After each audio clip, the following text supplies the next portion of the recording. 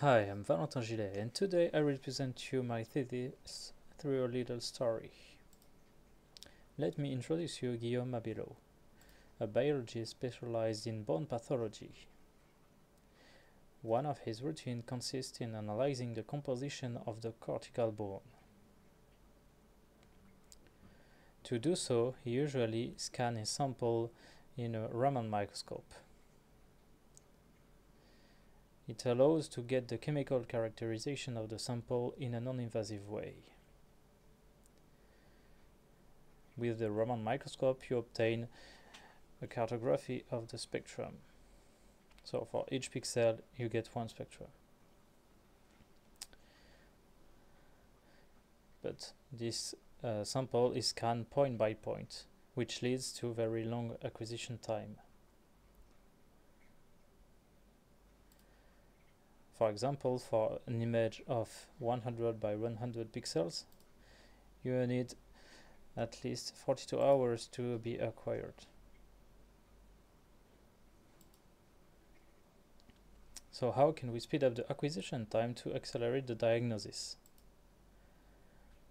The quick answer would be the machine learning. So from a low SNR input, you get a high SNR output. So a short acquisition time, you get a high acquisition time spectra. But as Jan Lequin would say, the machine learning sucks. In fact, it needs a lot of labeled data, and it can lead to hallucinations. That's why we propose another approach, a two-pass scan, based on the assumption of essential information.